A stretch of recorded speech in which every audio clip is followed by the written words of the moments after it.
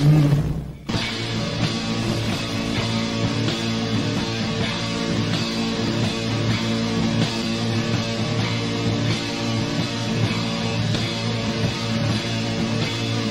Agent Morris with the NSA. We have identified some very, very interesting anomalous type of aircraft.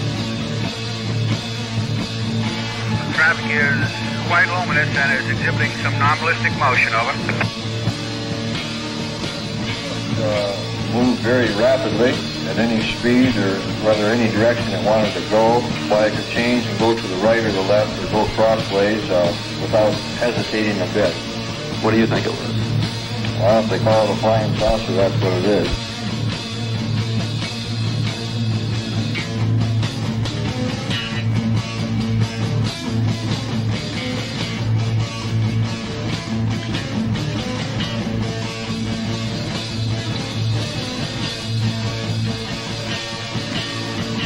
EWA 517, do you want to report a UFO? Over. Negative. We don't want to report. Look, it wasn't my worst Wednesday night. Good evening, everybody. This is Smiles Lewis, and... Hey, this is Mark Jackson. How is everybody? Hey, Smiles. Doing good, Mark. Good to see you. Nice to be together on another Wednesday night for this live edition of Anomaly-NOW, straight out of Austin, Texas, the weekly live news roundup show of the 501c3 Anomaly Archives Scientific Anomaly Institute, the nonprofit that I founded 20 years ago in 2003. This is our 20-year anniversary. And congratulations. And well, thank you. And man, you know, again, folks who are familiar with me or you or this podcast and the Anomaly Archives are familiar that, you know, it's you and I met because of our interest in UFOs. Absolutely. Well, I guess it was right after the rebranding. We met in either 2018 or 2018, right? 2019. And so, yeah, the revelations had come out. And of course, I guess we met through our mutual friend, Robert Powell, who had left MoveOn to go with the SCU's Scientific Coalition for... They originally were Scientific Coalition for UFO. Changed many times. Yeah. Many times. But they too have, like so many, adopted the UAP moniker. And I get it. And I'm not against it as much as I often poo-poo it. But not their organization, but the UAP moniker. Well, it's unidentified aerial phenomena, and the government uses unidentified anomalous phenomena. And I'm much in preference of the anomalous, of course. So I can't imagine why. But I think anomalous phenomena is a better encompassing of all the strange stuff that the UFO encompasses. So, but whatever, it doesn't matter to me. To me, they're interchangeable. And I wonder, Smiles, if SCU now stands for unidentified aerospace phenomena. I think they have been added. I think they've developed even a bit further into aerospace. No.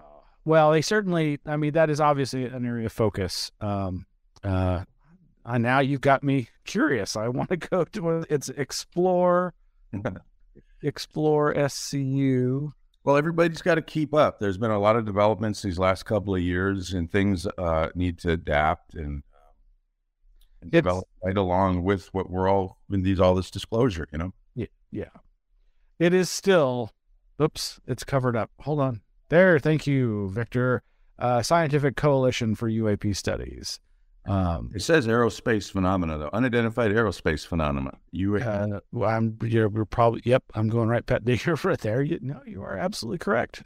Ta-da! Aerospace. They're adapting like everybody. Oh, goodness. So folks can go to our website, anomalyarchives.org, and find out more about the organization. That's where we post all sorts of things. Our regular email newsletter gets posted there. You can sign up to get the email itself as a separate thing. or as a website alert, and links to all the past episodes over at you go to the video tab, and there's an Anomaly-NOW tab, and that will take you to links to all the past Anomaly-NOW episodes. This one will be, of course, in the mix there soon enough. So, but yeah, this is very much a UAP week. It's been building for a while. I even saw, I didn't bring up the website, but there's a sports news website called Marca. I don't know if that's an acronym for something. I thought it would meant Merca, but American sports website. But even they were advertising, there's a big UAP briefing coming up. And I'm like, wow, a sports news page. But this is state.gov. From a few days ago, U.S. Space Force together expanding our competitive advantage in space. And scrolling down, eventually you can find the discussion between the moderator and the person giving the press briefing, Major General Olson, the moderator saying thank you. And the final question from Mohammed, quote, Major General Olson, what do you think about the unidentified aerial phenomena, UAP and UFOs? Major General Olson says, well, this is a very hot topic, and I appreciate the question. I know, admittedly, United Unidentified Aerial Phenomena Task Force is quite a mouthful in an acronym. I've gotten that question a couple other times. What do you think about UFOs or aliens? And quite frankly, having flown 83 different airlines and had lots of hours, we've all seen lots of unexplainable elements. And the cosmos, the space realm, is so large. If we look at the Earth, it is this yada, yada, yada, yada, yada. But I think the question is actually more broadly put, and that is we will continue this effort. And in fact, I believe it will be getting more funding and more of a structural support level within the department. But I also believe that this is a part of our never-ending quest to learn and understand and explore. And as we have on our probes, when they exited the solar system to our probes to the moon, we have gone in peace to explore and discover. This is coming from Major General Olson. Later, another question. This is Ethan Holmes with Sputnik News, Russia. Does the U.S. Space Force maintain or plan to establish any sort of deconfliction lines with Russia or China for the space domain as it becomes more and more strategically contested? Kind of piggybacking off of another comment you made, how does the U.S. plan to balance that civilian space cooperation with strategic military competition in that sphere? And secondly, off of UAPs, is there any cooperation with allies or partners on the UAP question and probe? And Major Olson went on to say, yeah, I appreciate both questions. And I'll just jump to the UAP thing. I think the second part of your question was related to UAP or unidentified aerial phenomena and the UAP task force. And as far as I'm concerned or am knowledgeable about that, I do believe it does involve collaborative inputs and information exchange with all kinds of countries around the globe, because I think these are not just solely actions or events that occur within the confines of the United States. They've occurred globally, and I think we're collecting that information. We're sharing information. We view that as an open and transparent effort and activity through the United States Congress and executed by our UAP Task Force Office. And so I would encourage greater collaboration and cooperation in that. And particularly, I think, as we see various technologies that will help demystify or debunk or clarify. But I think it's also important. One of the reasons that we're doing this effort is because national security concerns are of paramount importance, and the safety of flight and deconfliction, yada, yada, yada. Anyway, that was from the press conference leading up to today's big event, such as it was. I didn't, the live stream that I watched, of course, I came in at the end of it and didn't really get to see all of it live, but it was up on, and this is via U.S. Senator Kirsten Gillibrand's chair of the Senate Armed Services Committee's YouTube channel. And it was immediately available for restreaming. And sure enough, we watched a little of that today and took some notes. Here is the opening of that. The hearing will come to order. I'd first like to thank our witness, Dr. Sean Kirkpatrick, for testifying here and in today's earlier closed session, and for his long and distinguished career, both in the intelligence community and in the Department of Defense. Dr. Kirkpatrick is the director of the All-Domain Anomaly Resolution Office, or AARO. Congress established this office in law to get to the bottom of the very serious problem of unidentified anomalous phenomenon, or UAP. Dr. Kirkpatrick has a very difficult mission. While we have made progress, there remains a stigma attached to these phenomenon. There is a vast and complex citizen engagement, and there's also very challenging scientific and technical hurdles. So we appreciate the willingness of Dr. Kirkpatrick to lean in on this issue and the work that he has accomplished thus far. And we look forward to both his opening statement and his presentation of examples of the work AARO has done. In late 2017, media reports surfaced about activities set in motion by the late long-serving Majority Leader Senator Harry Reid more than a decade ago. We learned that there was strong evidence of advanced technology reflected in the features and performance characteristics of many objects observed by our highly trained service members operating top-of-the-line military equipment. We learned that for the objects in controlled airspace off both the east and west coasts across the continental United States in test and training areas and ranges. We don't know where they come from, who made them, or how they operate. As former Deputy Secretary of Defense David Norquist observed, had any of these objects had the label "Made in China," there would be an uproar in the government and media. There would be no stone unturned and no effort spared to find out what we were dealing with. We can look at the recent incursion of the unidentified PRC high-altitude balloon as an example. But because of the UFO stigma... And just to jump quickly to the slide I started to show there, what you'll see on a histogram of all of our reported sightings as a function of altitude. So most of our sightings occur in the 15 to 25,000 foot range.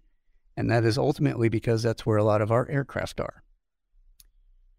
On the far right upper corner, you'll see a breakout of the morphologies of all of the UAP that are reported.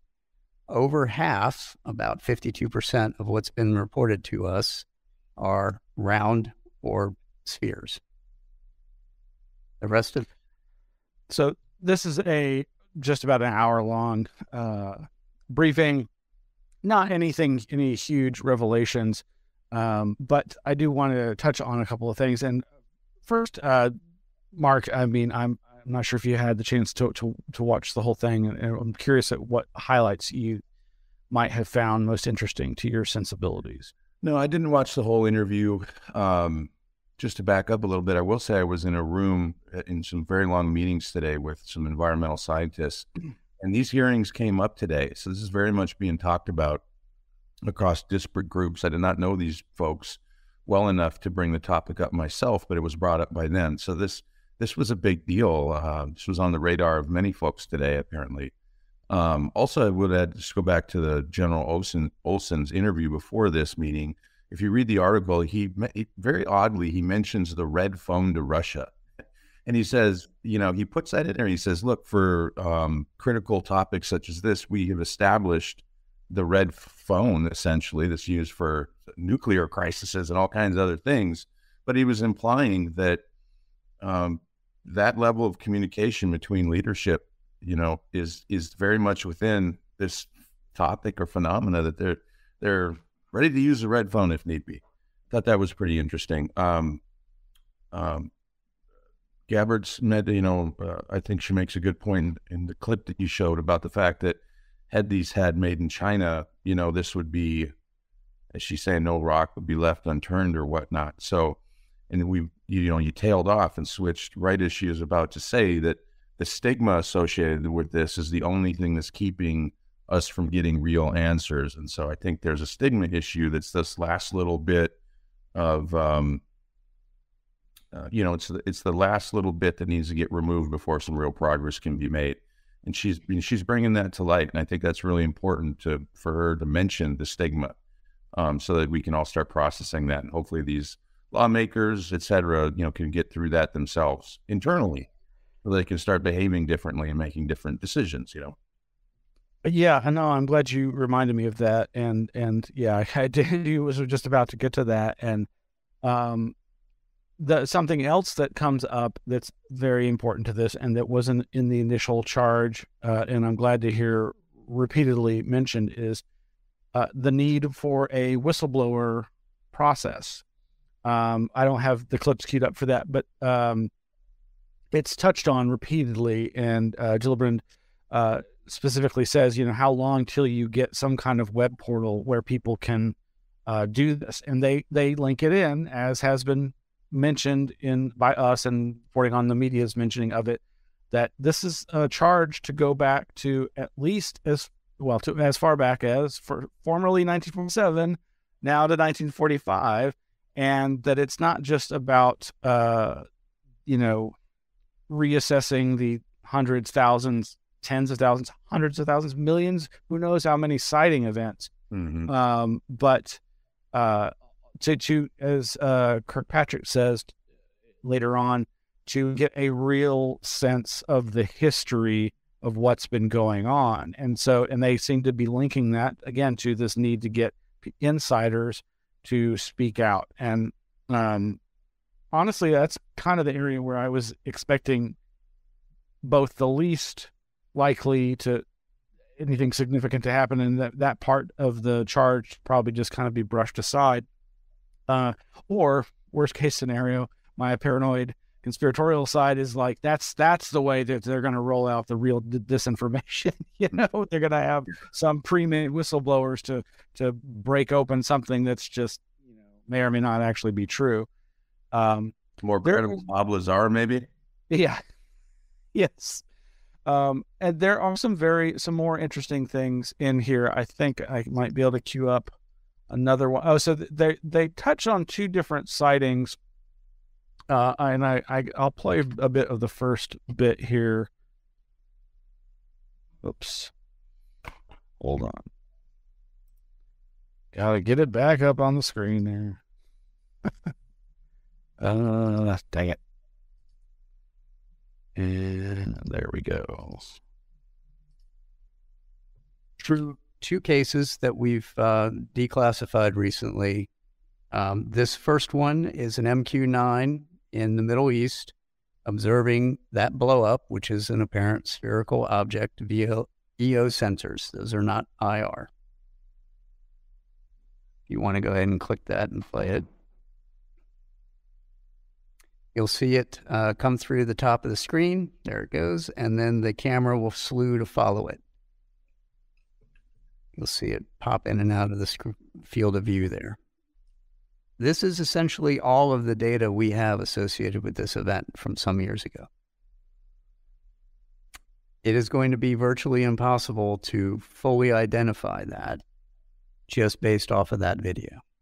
Now, what we can do and what we are doing is keeping that as part of that group of 52% to see what are the similarities, what are the trends across all of these, do we see these in a particular distribution, do they all behave the same or not?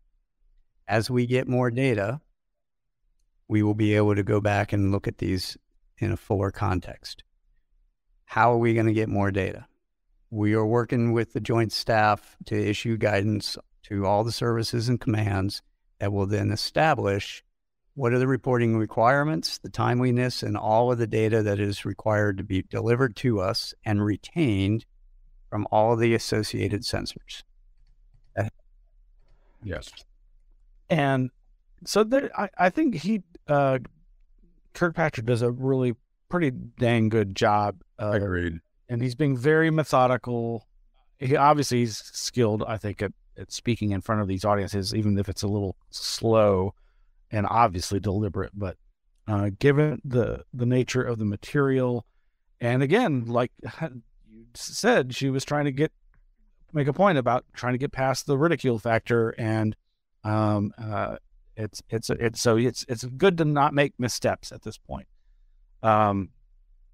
There's a lot in the text. They talk about the different methodologies using two different teams, red team, blue team, intelligence analysts who are good with sensor data. And there's a lot of interesting revelations. I think at some point he mentions the fact that he was apparently consulted about those 3 objects that were shot down that crazy weekend.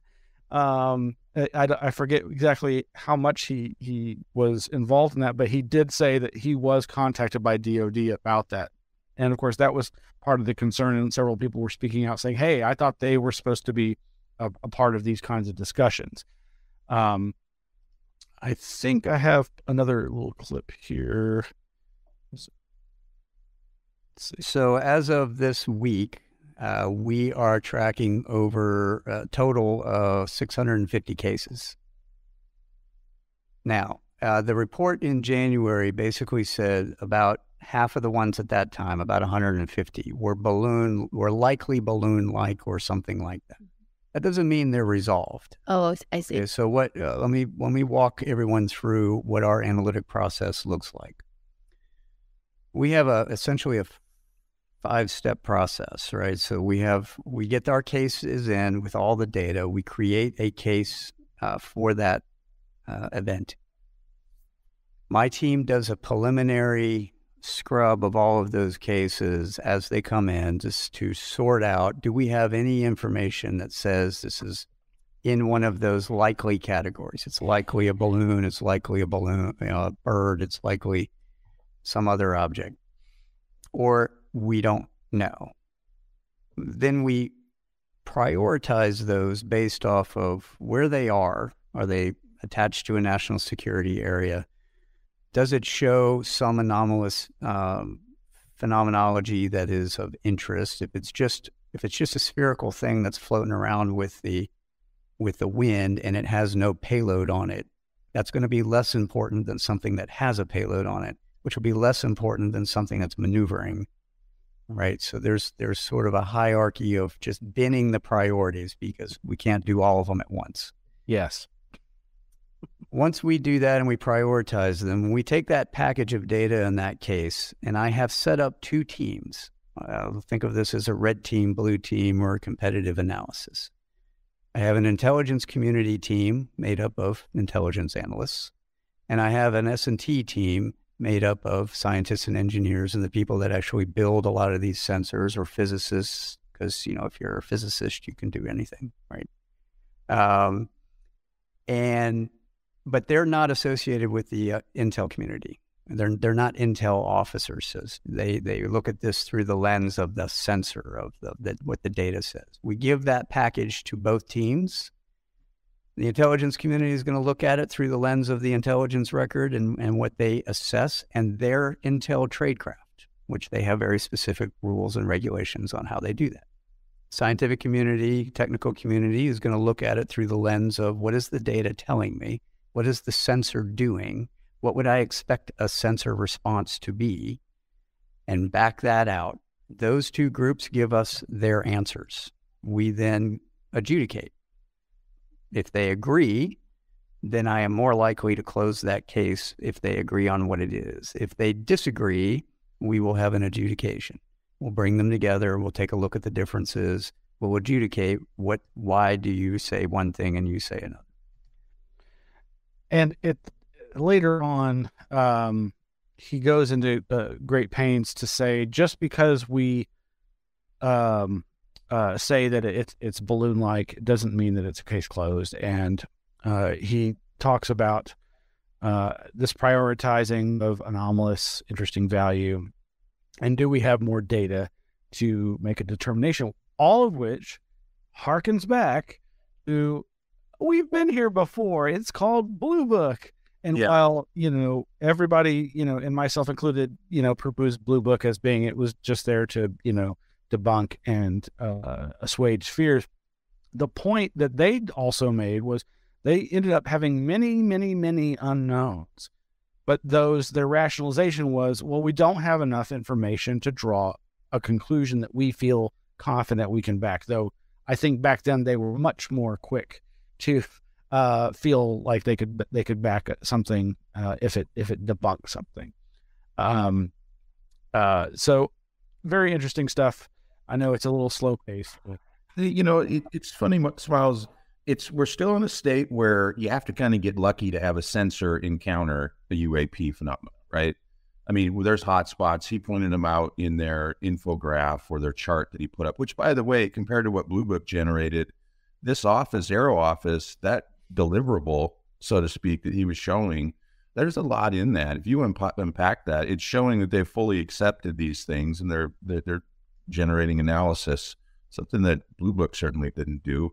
Hynek did, of course, but, you know, in terms of the overall program and what deliverables they may have gained, citizens of the U.S., for example. But anyway, you know, it's like by chance still. And so when he says we need to get data synergy across the various departments and then also the branches of the military, then you also have to have synergy of instrumentation, verification, and you need multiple data sets to overlap over the top of each other of different data types. So you have radar and you have infrared and they have satellite data.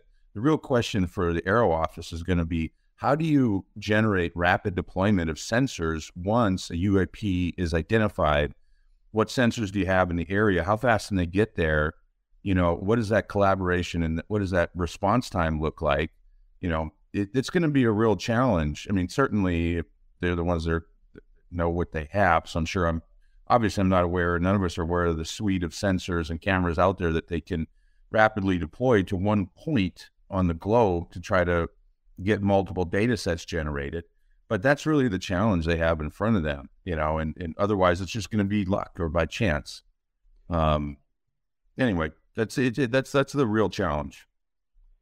And he does at some point address the process that and he says, I think that they're going to roll it out in the next few weeks, because I think Gillibrand kind of asks the question to your point.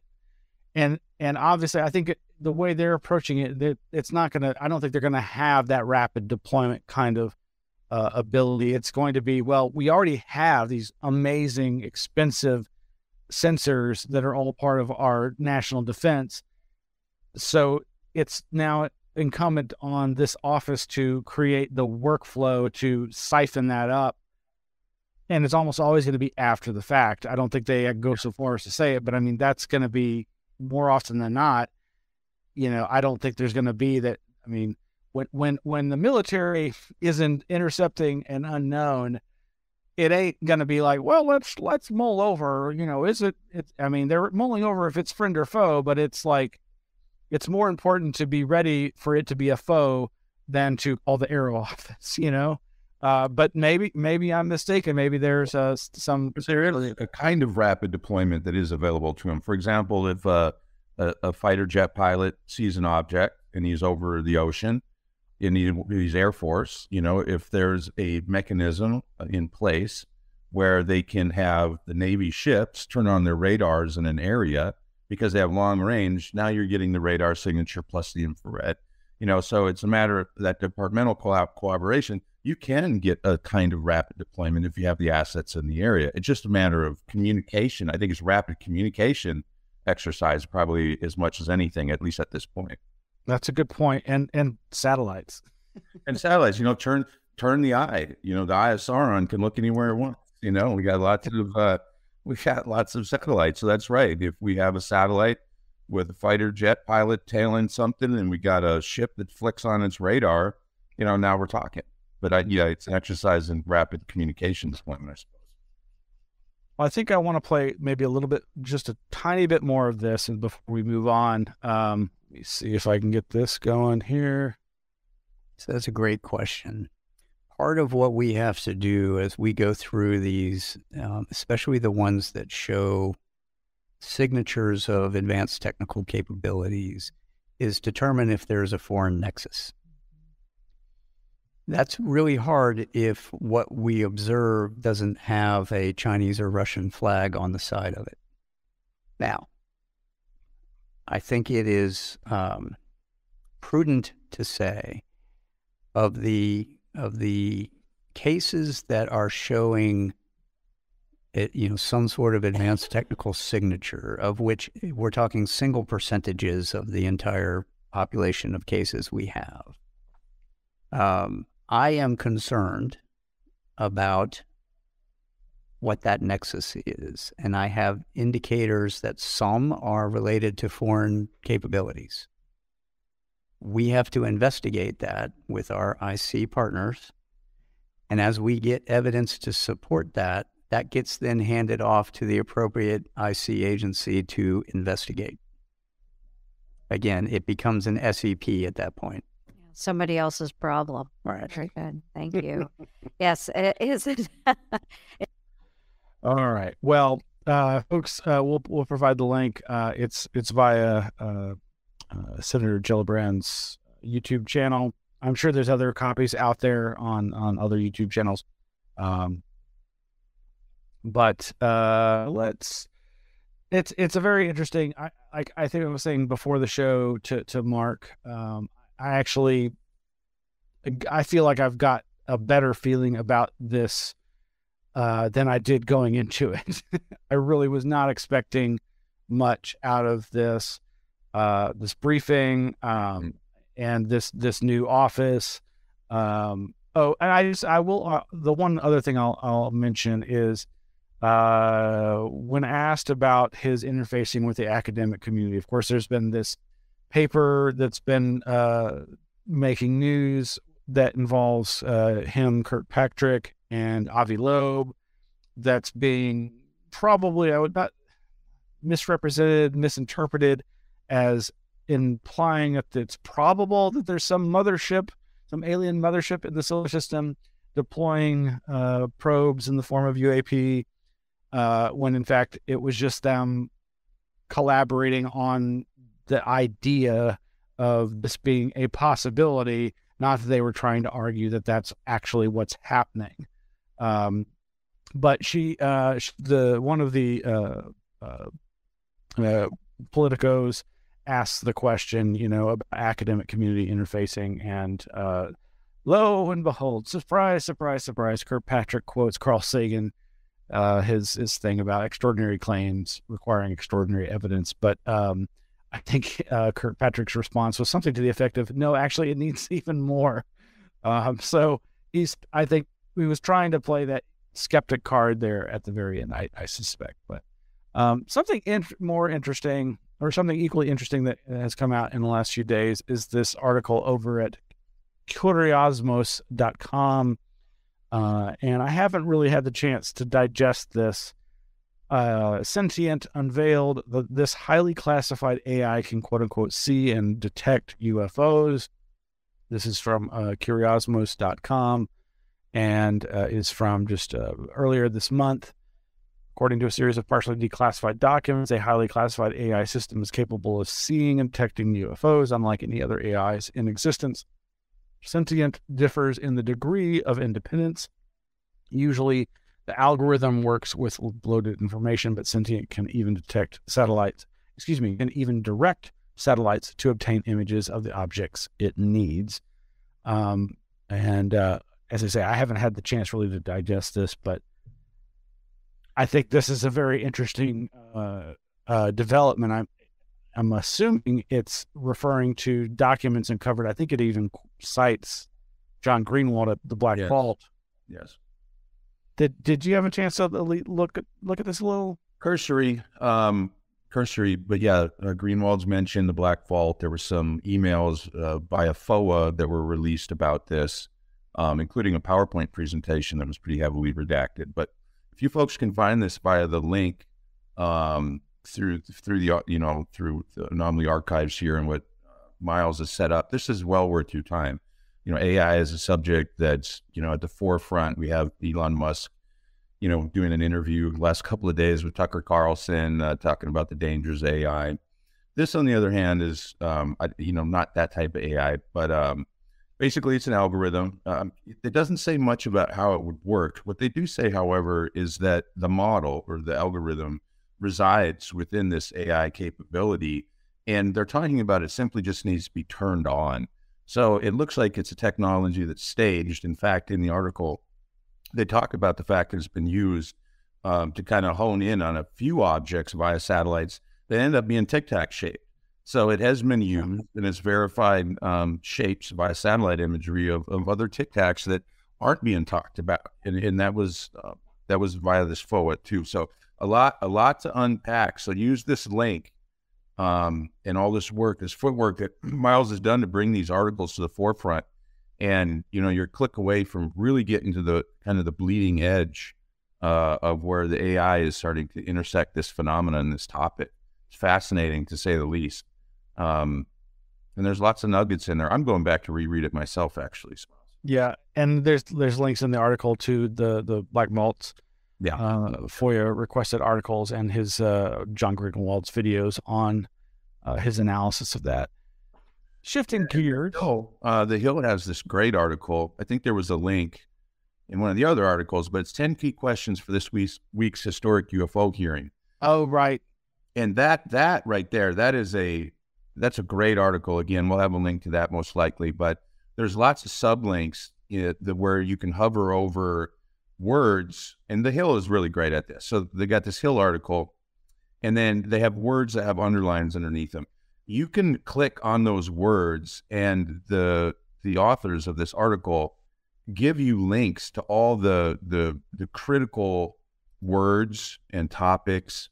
There you go. Thanks, Miles. I mean, this is just a great article. You can get in here, start hitting all these little links, and it's really going to start building a picture for you in terms of, where we're at, who the players are, what the technologies are, et cetera. This is a great link and well worth everybody's time. Thank you for reminding me of that article. I'd originally suggested we might check that out. So shifting gears, weird things seen in the sky. This has been causing me flashbacks ever since January. But so this is from April 17th. This, I guess it's a photography website, petapictal.com. Giant spiral appears amid the aurora lights in Alaska's night sky. I mean, that is just gorgeous. This photograph by Tom. That's a rocket booster causes that. Well, you and I can say that, but there's tons of people who do not believe. And it just blows my mind. That is, it is beautiful. This is a great example of this. And of course, yes, this is a SpaceX launch, recorded, I believe, from this map, I think, indicates all the way from down in California, south of San Francisco, all the way up to Alaska. And it of course mentioned that, oh yeah, by the way, back in January, there was another one. But here's an AP Rocket Science Alaska Sky spiral caused by SpaceX fuel dump. Beautiful, beautiful photos there. But this also, again, this is and then harkens back to January. This one here, I think this will work. Let's see. Oh, hold on. No. I love it when a plan doesn't come together. Here we go. I need to share that and then do that and then. Mystery solved. Now, this past Wednesday, the Subaru telescope on Mauna Kea captured video of this mysterious light over Hawaii. Check it out. That's great. It's moving. Not a UFO, they confirmed. It turns out that the so-called flying spiral is actually a new satellite that was launched earlier that day by SpaceX. Sure, it launched all sorts of theories, so thanks to them for clearing up. Speaking of Sauron. Yeah, exactly, yes. Blue eyes. Of course, and what this really causes me a flashback is to 2009. And this is an article that I wrote back in December 2009 that was part of the Anomaly magazine that I was writing for and publishing at the time. And what I wrote then: on the eve of Obama's Nobel Prize acceptance visit, a mesmerizing white spiral vortex accompanied by a beautiful blue plume has been recorded and reported by numerous sources across Norway. Thus, the Norway spiral. Amazing pictures are pouring in, as well as several videos that are going viral as we type this message. The aerial occurrences are getting lots of discussion across the internet. Could the Stargate-like display be connected to the Large Hadron Collider? No. Is it a dimensional doorway into other realms? Not really, except into people's beliefs. Is it a publicity stunt presaging the arrival of President Obama?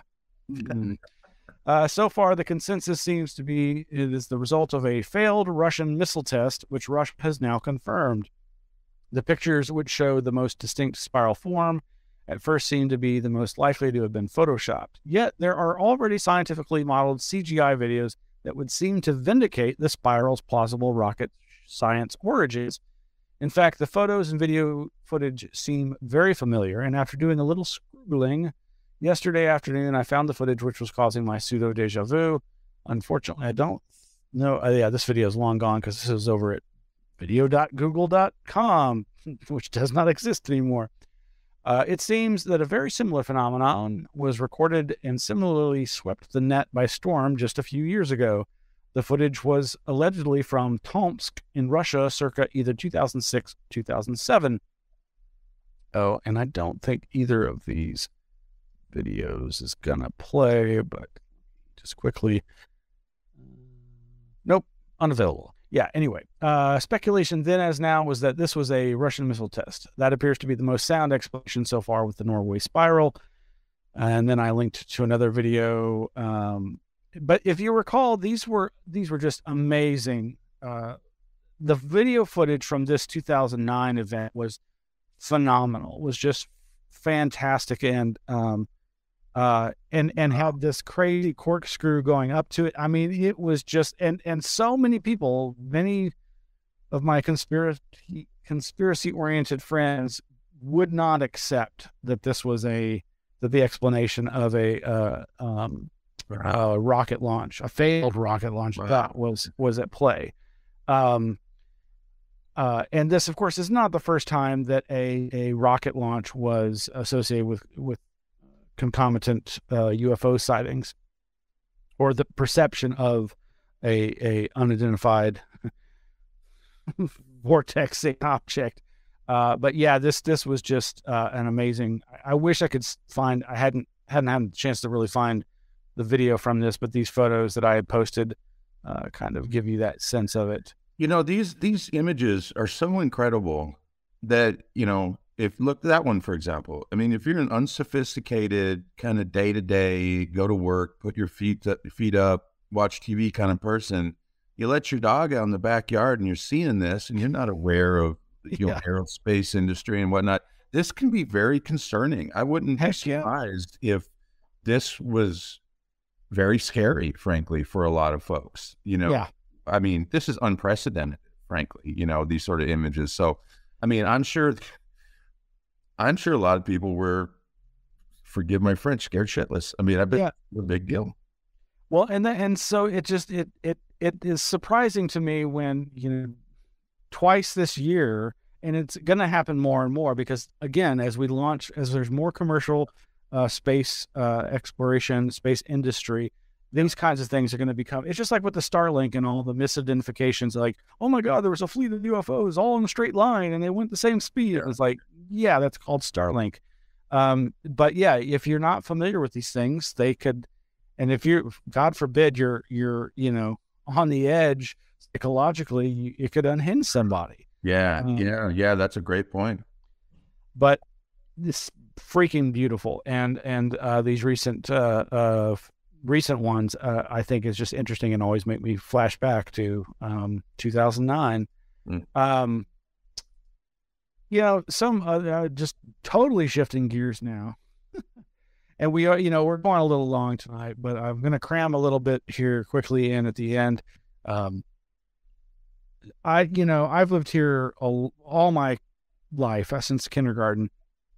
And as long as I've been watching weather radar, I and people I've been sitting there watching it with as storms approached Austin have been wondering, what the hell's going on? It's like there's this invisible rain dome around Austin. And if you've not lived here, you probably have no idea what I'm talking about. But as this meteorologist says, after 30 plus years of them being a meteorologist in Central Texas, you've seen these patterns, and finally somebody has an explanation that actually is very akin to my own sense of this, but they got more scientifically grounded, figuratively and literally. I've always speculated when watching these weather radars, as you'll see, like the weather pattern approaching, Austin, and the storm system that just looks like it's about to just barrel across Austin.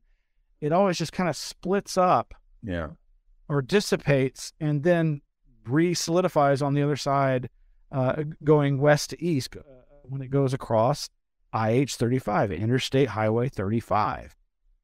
And as some friend of mine many, many years ago said, well, the fault line, the I-35 follows the fault line. And so thus the joke here, Austin's invisible rain dome is all Balcones' fault. There's the Balcones fault line.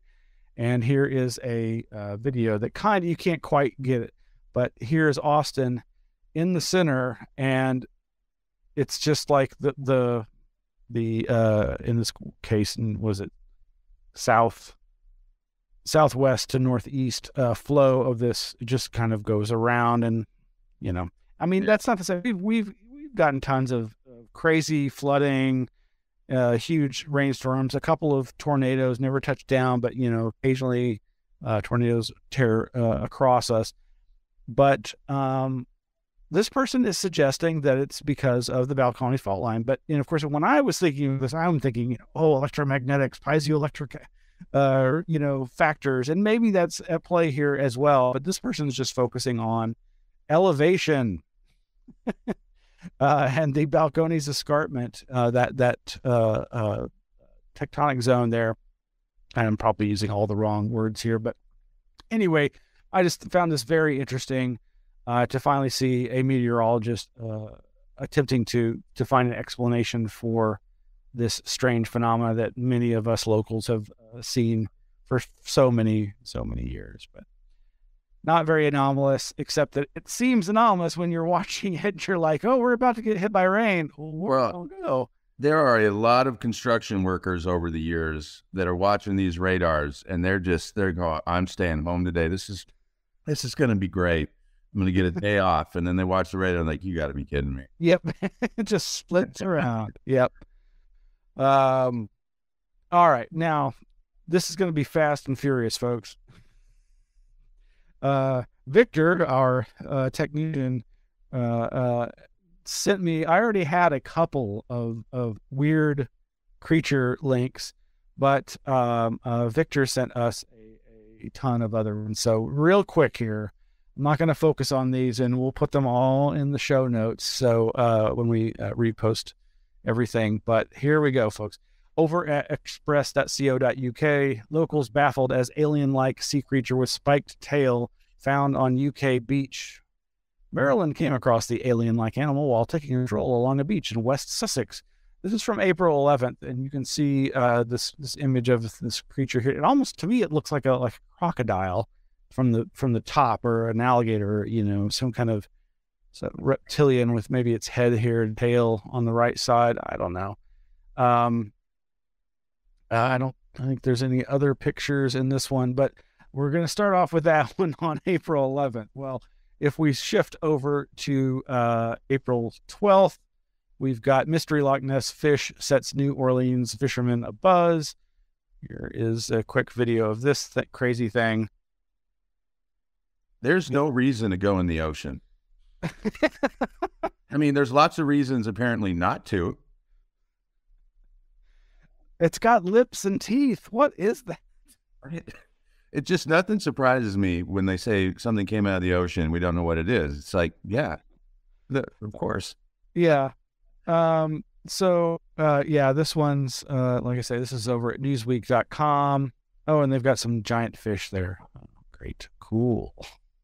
They're going to nibble on your toes. Meanwhile, Yahoo News has shared this Kansas City Star endangered hellbender dad found fathering eggs in Missouri River. He's made history. So this male salamander, called the hellbender, in the eyes of Missouri wildlife officials, the world's best dad is an endangered hellbender who was found fathering 128 eggs in the fall. Oops, got to unblock all that. Oh, some eggs. Oh, goody. So this salamander, yay. How many of y'all have ever come across something like that? I've never seen anything like that. Then over at fieldandstream.com is something very much that we've heard about a lot here in Texas. Alabama Wildlife and Freshwater Fisheries Division identifies strange-looking chupacabra, quote-unquote. And it's, chupacabras. There's an S on the end, even when it's singular, folks. Let's try to pronounce these things correctly. And, hey, is that a coyote with mange? Dang, I wonder. So, yeah, the Elmendorf beast and other Texas blue dogs were the various names that the chupacabras had gotten here in central Texas. Again, largely the result of poor creatures, various creatures. I think there's been coyotes with mange. I think there's been dogs with mange. There's also, I think, been raccoons with mange misidentified as mystery creatures. And yes, they do look kind of mysterious and scary, and it's more sad than anything. But another mystery creature. Meanwhile, over at the Houston Chronicles website, cron.com, bizarre sea creature washes ashore on Bolivar, unsettling Texas beachgoers. Uh-oh. Should I keep scrolling, folks? I don't... What kind of crazy creature? Did this trip. Oh, no. God, that looks like some kind of weird, just a random mouth on the beach. What is that? Yeah, so I don't know if they have to wear shoes if you go in the ocean.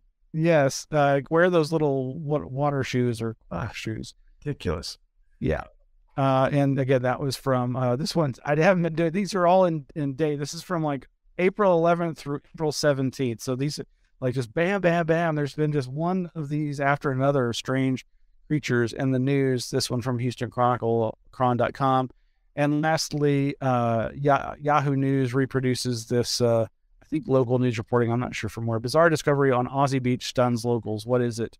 And in this case, I don't know if I should say what it looks like. What does that look like to you? A mushroom. It looks like a mushroom. That's what I'm going to say. And here's some speculation as to what it might actually be, which seems to be more of a coral-like creature, like something that lives on coral, perhaps. Anyway, we'll provide the links to these. You can dive as far into this weirdness as you want, folks. Appreciate the links, Victor. Thank you. Yeah. Yes, thank you, Victor, for adding the nice taste of strangeness to the show there. Mystery creatures are great. Cryptids of all sorts, some of them are things that you've just never seen before. Well, thank you all so much for joining us on this long edition. I'm glad we went long tonight, Smiles. Yeah, man, it's nice to cover so much fun and interesting stuff. There's a lot going on for a change. So, well, thank you all for joining us. This has been myself, Smiles Lewis, and my co-host, Mark Jackson. You guys have a great night. Hit those links. Smiles puts a lot of work into them, and it's right there. It's a click away. It's a great service. In 20 years of providing as much, again, congratulations, Smiles. It's great. Thank you. And we'll be back next week. Take care. See you, everybody.